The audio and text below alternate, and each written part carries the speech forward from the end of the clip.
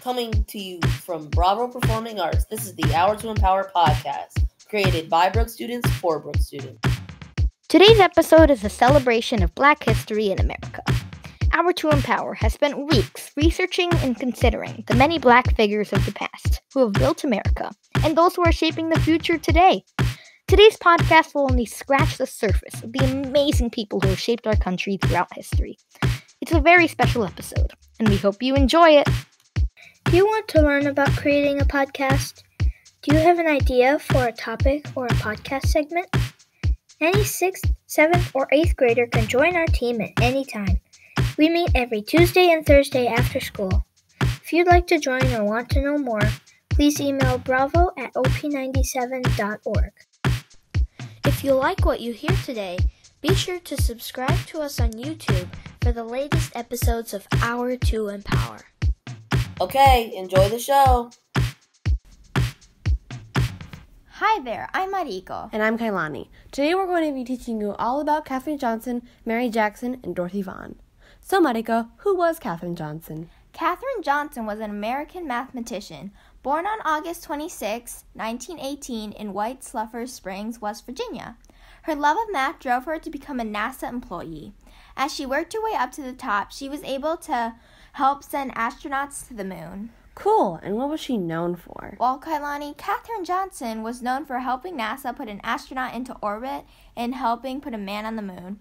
She was also known for asking lots of questions and always wanted to learn more about her work, even before NASA. She didn't give up even when times got rough. When she retired from NASA, she loved playing card games, traveling, and of course spending time with her friends and family. I love playing card games as well. I guess we have something in common. What impact did she have? She helped send the first American astronauts into space. You wouldn't believe how much work that takes. She is also one of the most celebrated Black women in space and science. And as a Black woman working for NASA in the 1950s and 60s, she overcame many social blocks and racial discrimination. Wow, that's really awesome. Thanks for sharing. Moving on to the next person we have, Mary Jackson. That's right. So, Kailani, who was Mary Jackson? Mary Jackson was born on April 9, 1921 in Hampton, Virginia. She was an aerospace engineer and mathematician. She loved science and was committed to improving people's lives around her. In 1942, she graduated from Hampton Institute with a degree in physical science and math. After that, she took a job as a math teacher in Calvert County, Maryland. It took her 6 jobs, including this one, to get her into Langley Memorial Astronautical Laboratory, segregated West Area Computing Section. For all that hard work, there was still segregation. That's amazing, but still segregation? Come on. What was she known for? Well, she was known for her brilliant mind in science and her love of helping people. Oh, and one more thing, she never backed down from a challenge. In 1970, she helped youngsters make their own wind tunnels to conduct their very own experiments. And she heard that if she entered a training program, she could get a promotion from a mathematician to an engineer. But she definitely had to get a permission from the city of Hampton to join her white peers. That was definitely a challenge. But guess what? She did it. She was now NASA's first Black female engineer. That definitely had an impact on NASA. After that, she got a promotion to Langley's Federal Women's Program Manager. She worked hard for the next generation of female engineers, science, and mathematicians. Now, since we learned about Katherine Johnson, Mary Jackson, it's time to learn about Dorothy Vaughan. That's right. We are on the last person, Dorothy Vaughan. So who was Dorothy Vaughan? Dorothy Vaughan was born on September 20th, 1910, Kansas, Missouri. She was also a mathematician and computer programmer who made key contributions to the beginning years of the U.S. space program. She worked as a mathematician on the Scott launch vehicle program that sent America's first satellite into space. She worked for opportunities for the women of West Computing as well as women in other departments. What accomplishments did she have? She was promoted to the West Computers in 1949 and was NASA's first Black supervisor. You know what's really cool? A crater on the moon and a satellite were named after her. I want a crater named after me. She was also awarded the Congressional Gold Medal. Well, that's a wrap. We hope you learned something about Katherine Johnson, Mary Jackson, and Dorothy Vaughan. Thank you for listening.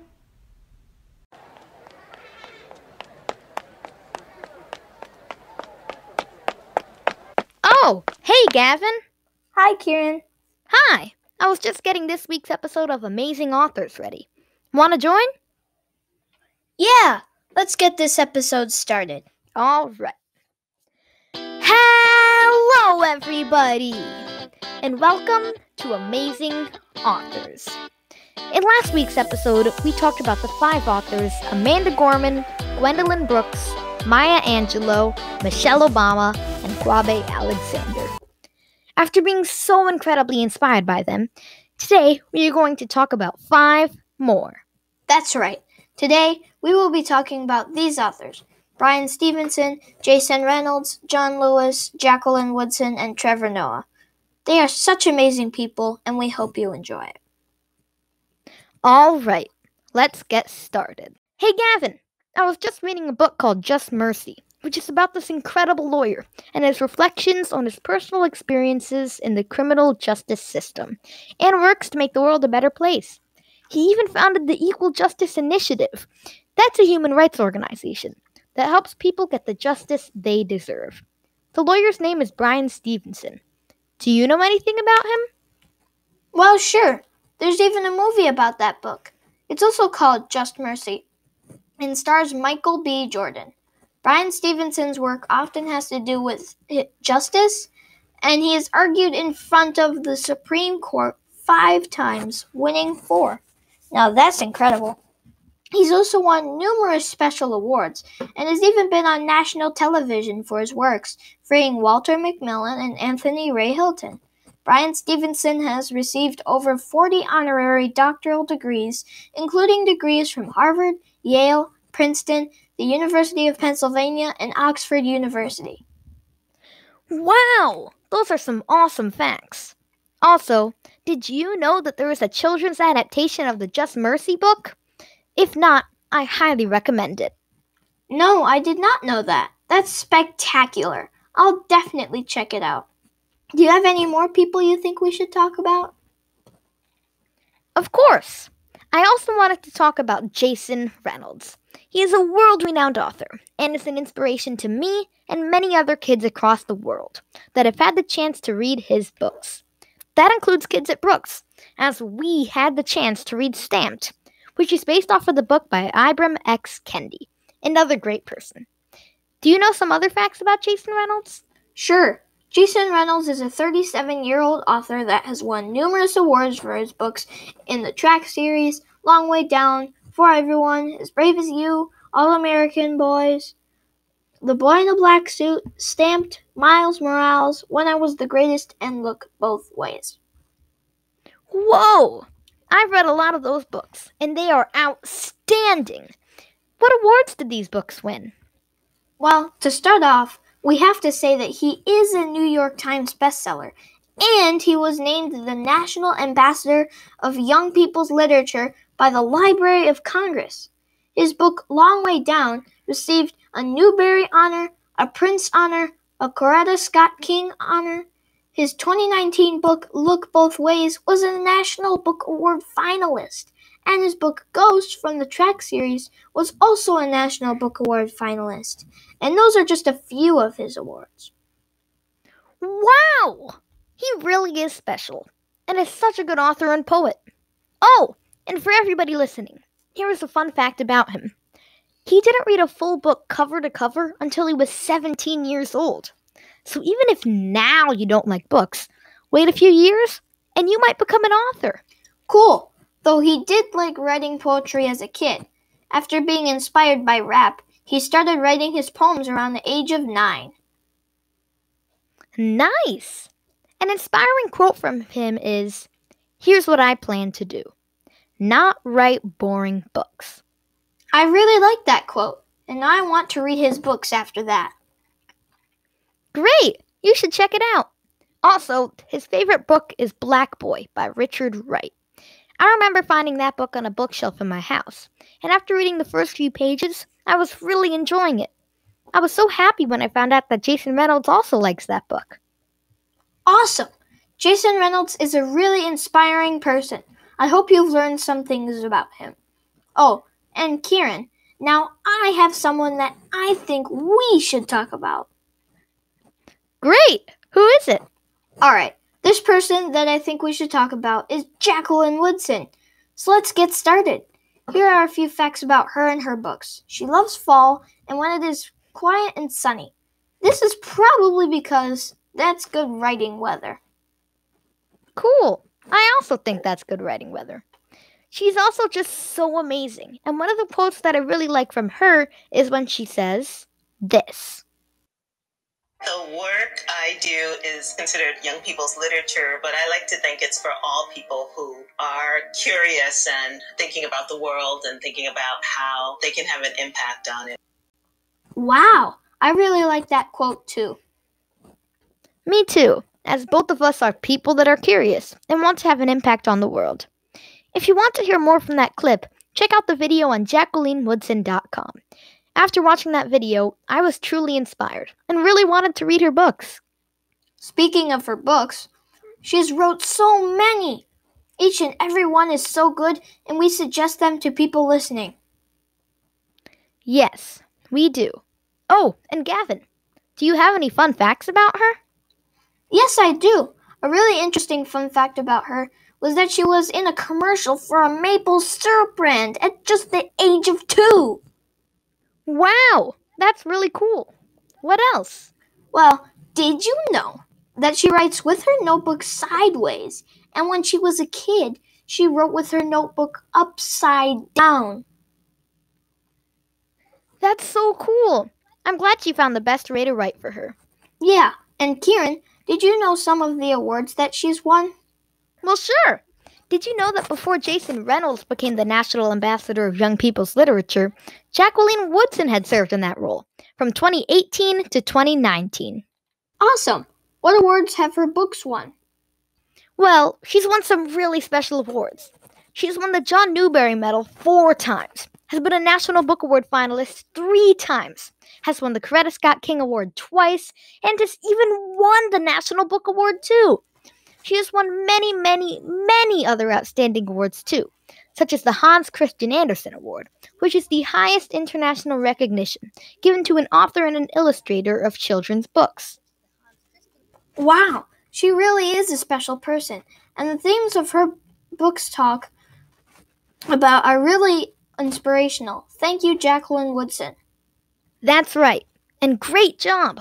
Those are some really nice facts about Jacqueline Woodson. Now, this next person is both an author and a civil rights activist. In fact, he got to march beside Martin Luther King Jr. at the march from Selma to Montgomery, Alabama. If you haven't seen the movie Selma, you should definitely check it out. This person is John Lewis. John Lewis is definitely a very influential person.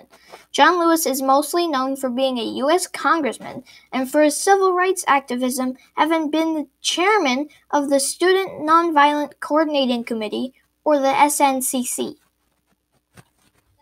That's right. He was born on February 21st, 1940, near Troy, Alabama, and he grew up around there too. His parents encouraged him not to challenge the racism in the South, but he stood up for what was right and challenged segregation at bus terminals across the South. Though he got arrested, that didn't stop him. Do you know some other ways he affected the world, Gavin? Well, Kirin, he was elected to replace Chuck McDew as the chairman of the SNCC in 1963, and that same year, he played a key role in the historic March on Washington.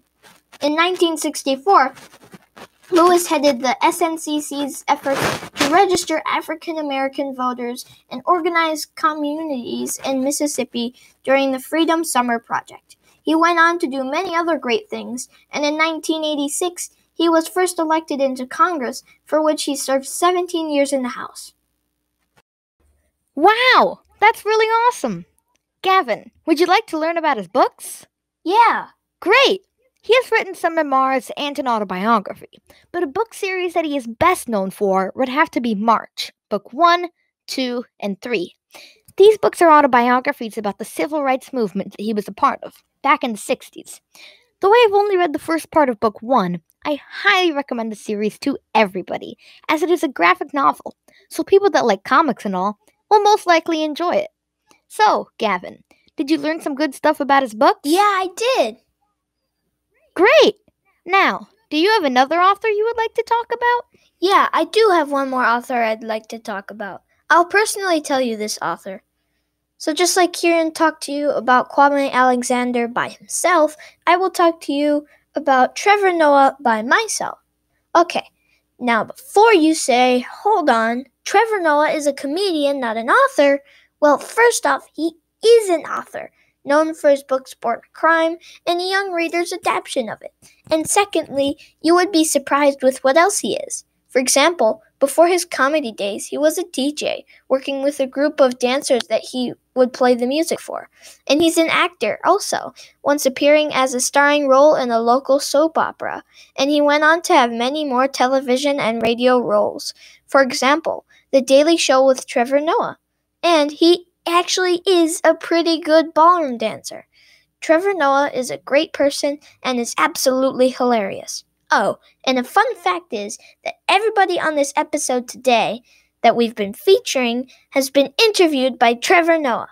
Now, that's awesome. His book, Born a Crime, talks about how he was technically illegally born, and he has a white father, a black mother, and that was illegal at the time of his birth. It also reflects on the many experiences in his life from when he was a kid to just recently. Like I said, Trevor Noah is a wonderful person and is really funny. So thank you to Trevor Noah and the Daily Social Distancing Show for giving us entertainment, news, and very laughable times when we are watching you and your show. That's all for Trevor Noah.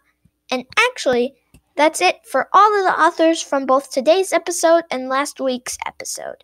Thanks for listening. Yeah, thank you very much for listening. Sadly, there won't be any more episodes of Amazing Authors anytime soon, but we really did have a great time researching these awesome people and talking about them with you. If you like the Hour to Empower's work, check out our other episodes on YouTube.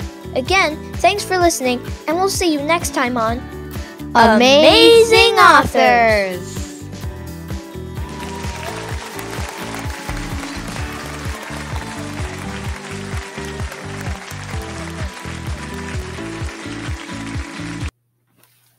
Hello everyone, and today we're gonna do a recording of Ruby Bridges.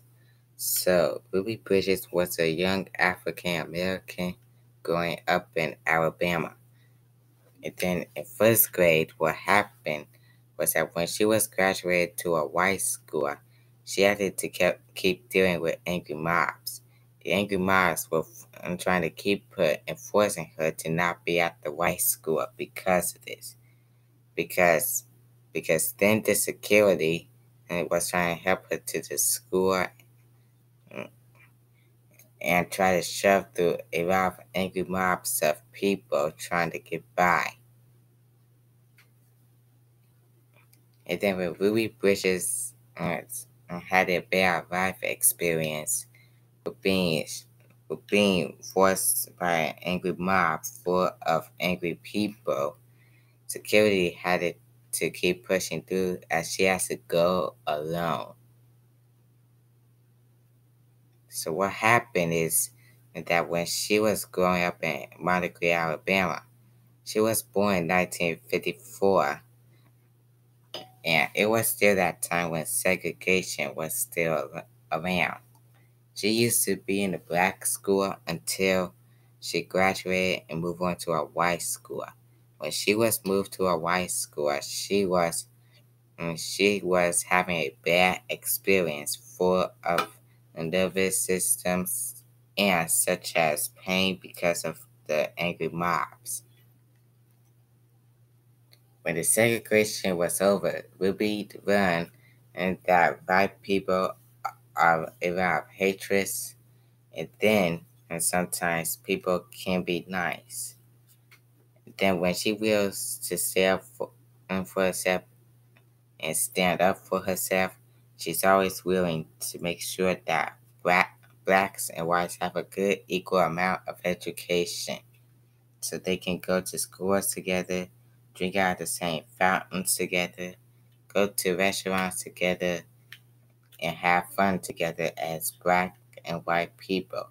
Thanks for watching this episode, and we will see you later. Bye. Hello, everybody, and welcome to Blow the Whistle, the best sports podcast out there.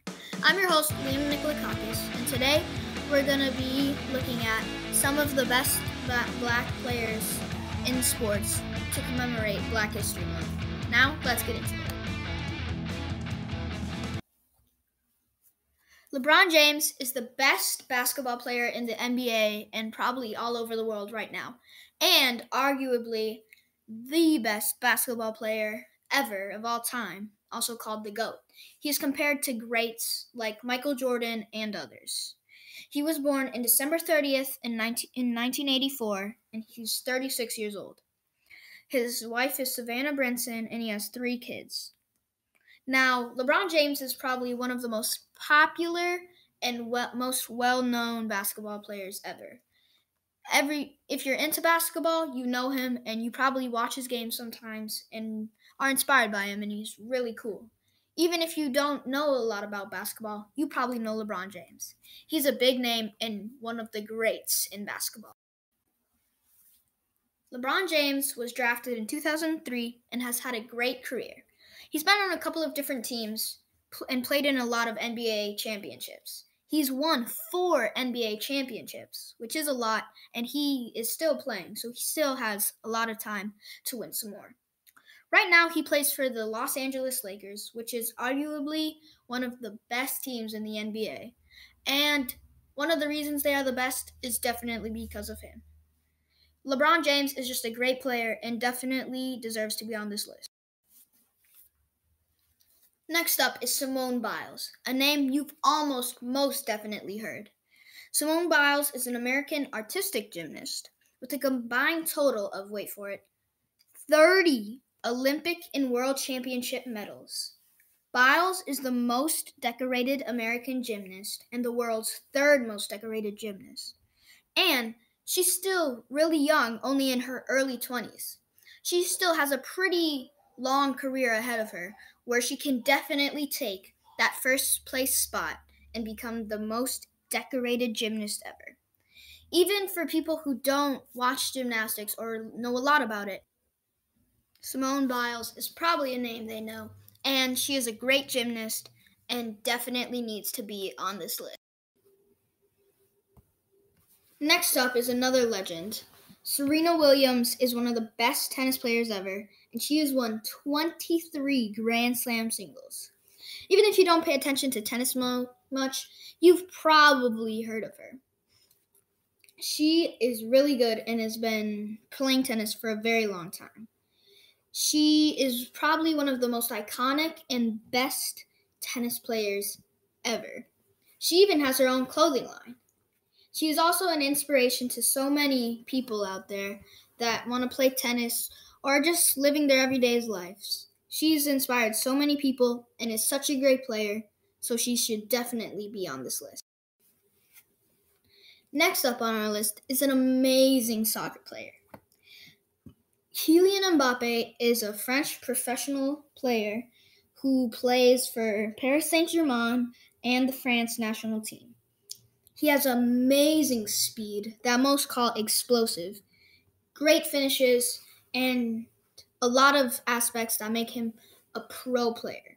He's a true pro and really among some of the greats. And he's still very young. He's also won a couple of awards, and he's already won a World Cup. As he grows older, he will definitely place himself on the list as probably one of the best soccer players ever. Napheesa Collier is a WNBA player who plays for the Minnesota Lynx. She was drafted in 2019 and she was the round 1, pick 6. She was drafted from the University of Connecticut, the Huskies, and was really good there, and the Lynx made a really good choice in picking her. Her rookie year in 2019, she didn't even play that much, but still averaged 13.1 points per match. In 2020, again, she didn't play as much, with only a 1-minute increase of playtime from her 2019 season. She managed to average 16.1 points per game. Napheesa Collier is a really great player, and as she keeps on going and gets older and has more experience in the WNBA, she will definitely be playing a lot longer and averaging even more points. She's an amazing player and definitely a good person to close off the list. Well, that's it for today, everybody. I hope you enjoyed this segment, and thank you for listening to Blow the Whistle. Once again, I'm your host, Lillia+Miriam, signing out. Welcome to this short podcast. We do implant a lot of our own opinion, but we do stay to the facts. Hope you enjoy this segment. There are so many amazing Black people, but today we're going to talk about two. Allison Dunnigan and Chadwick Boseman. Alice was a journalist. She was an African-American journalist/author and a civil rights movement activist. She was also the first female African-American correspondent to obtain White House credentials and the first Black female member of the Senate and House of Representatives press galleries. Chadwick Boseman, our beloved Black Panther. After studying at Howard University, he became a well-known actor, winning the Hero for the Ages Award at the MTV Movie and TV Awards. Sadly, he died on August 28, 2020, due to colon cancer that he had been fighting. Even through his acting experience, he kept going. Thank you for tuning into this very short segment, Mixed Up, and come back in the distant future and listen to more. And now you will hear from many of our Hour to Empower contributors as they recite some of the poetry of Gwendolyn Brooks. Enjoy. Boy breaking glass. Whose broken window is a cry of art, success that winks aware as elegance, as a treasonable faith, is raw, is sonic, is an old-eye premiere. Our beautiful flaw and terrible ornament, our barbarous and metal little man. I shall create, if not a note, a whole, if not an overture, a discretion, full of pepper and salt and night and cargoes. Don't go down the plank if you see there's no extension. Each to his grief, each to his loneliness and frigidity revenge. Nobody knew where I was, and now I am no longer there. The only sanity is a cup of tea. The music is in minors. Each one other is having different weather. It was you who threw away my name, and this is everything I have for me, who has not Congress, lobster, love, Lao, the registry room, the Statue of Liberty, runs. A sloppy amalgamation, a mistake, a cliff, a hymn, a snare, and an exceeding sun. I'm going to be reading the poem called Jessie Mitchell's Mother by Gwendolyn Brooks, so I guess enjoy. Into her mother's bedroom to wash the ballooning body. My mother is jelly-hearted, and she has a brain of jelly. Sweet quiver soft, irrelevant, not essential, only a habit would cry if she should die. A pleasant sort of fool with the least iron. Are you better, mother? Do you think it will come today? The stretched yellow rag that was Jessie Mitchell's mother reviewed her. Young, and so thin, and so straight, as if nothing could ever bend her. But poor men would bend her, and doing things with poor men, being much in bed, and babies would bend her over. And the rest of things in life that were for poor women, coming to them grinning and pretty with intent to bend and to kill. Comparisons shattered her heart, ate her bulwarks, and the shabby and the bright, she almost hating her daughter, crept into an old sly refuge. Jessie's black, and her way will be black, and jerkier even than mine. Mine, in fact, because I was lovely, had flowers tucked in the jerks. Flowers were here and there.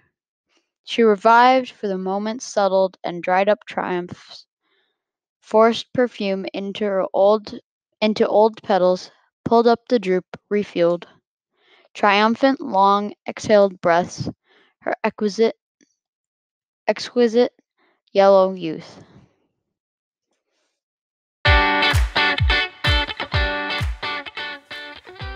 Hello, and welcome to a special segment where I will read a poem by Gwendolyn Brooks, the name of our school, and in honor of Black History Month by Gavin Griffin. Alright, let's get right into it. Now, before Liam and I read the poem, he has another segment for his part, which is the Blackstone Rangers by Gwendolyn Brooks. I wanted to tell you a little bit about this poem. This poem is about the Blackstone Rangers. This was a good gang of people in Chicago, protecting people from the bad gangs. This group was so good that they were even funded by the government. But they eventually went corrupt and turned into a bad gang. The poem you're about to hear has a negative feeling toward the Blackstone Rangers. Hello everybody, my name is Liam and I'm going to be reciting the Blackstone Rangers with Gavin. And I'm going to be reading the Blackstone Rangers Part 1 and Part 2. Before we get into it, I want to tell you a little bit about the Blackstone Rangers. The Blackstone Rangers was a gang that protected children from other gangs that might have been bad. But then later, the Blackstone Rangers gang was sadly corrupted and became another bad gang. This poem is directed with sort of negative feelings towards the Blackstone Rangers as of their corruptness, and even has metaphors to civil rights activists explaining that the Blackstone Rangers, if they hadn't gone corrupt, could have been like civil rights activists like Malcolm X and others. Now, let's get into it. There they are, 30 at the corner, black, raw, ready, sores in the city that do not want to heal. Jeff, Gene, Geronimo, and Bob. They cancel, cure, and curry. Hardly the dupes of the downtown thing, the cold bonbon, the rhinestone thing, and hardly in a hurry. Hardly Belafonte, King, Black Jesus, Stokely, Malcolm X, or Rap. Bungled trophies. Their country is a nation on no map.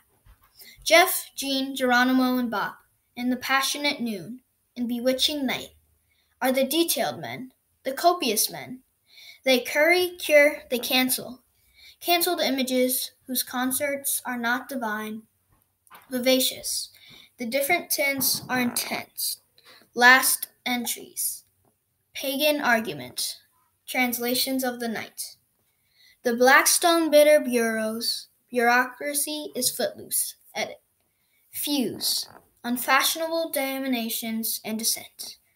And exalting monstrous hand on monstrous hand. Construct, strangely, a monstrous pearl or grace. And now, for the moment you've all been waiting for, the Blackstone Rangers by Gwendolyn Brooks, read to you by Gavin Griffin and Liam Nikolakakis.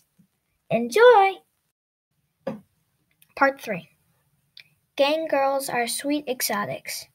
Marianne uses the nutrients of her Orient, but sometimes sighs for cities of blue and jewel beyond her ranger rim of Cottage Grove.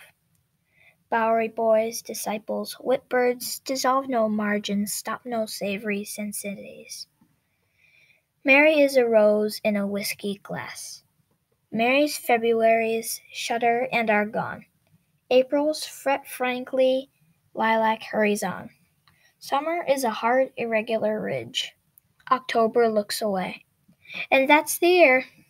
Save for her bugle love. Save for the bleat of non-obese devotion.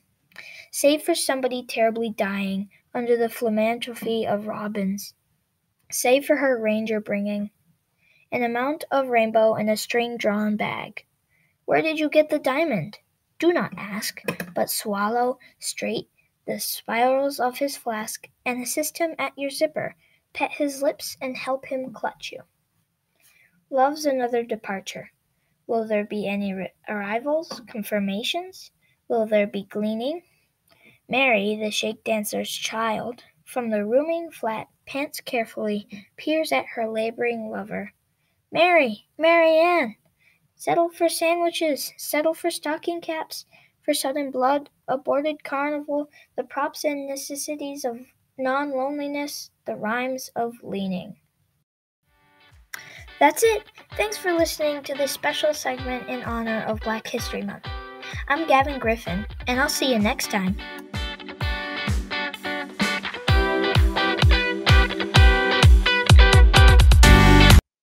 Hi, my name is Kirin, and today I will be reading the poem The Bean Eaters by Gwendolyn Brooks. This poem is about two people and their experiences with poverty. Here is The Bean Eaters by Gwendolyn Brooks, read to you by Kieran Pauline. They eat beans mostly, this old yellow pair. Dinner is a casual affair. Plain chipware on a plain and creaking wood tin flatware. Two who are mostly good. Two who have lived third day but keep on putting on their clothes and putting things away. And remembering with twinklings and twinges, as they lean over the beans in the rented back room that is full of beads and receipts and dolls and clothes, tobacco crumbs, faces, and fringes. Thank you. This was the Hour to Empower podcast, a podcast by Brooks students for Brooks students. We are your essential source for news, comedy, interviews, and more. Hour to Empower is brought to you by Bravo Performing Arts at Gwendolyn Brooks Middle School. For more information on how you can be a part of our shows, clubs, and classes offered by Bravo, please go to bravoperformingarts.org. And subscribe to us on YouTube for our latest episodes of Hour to Empower. Thank you for listening.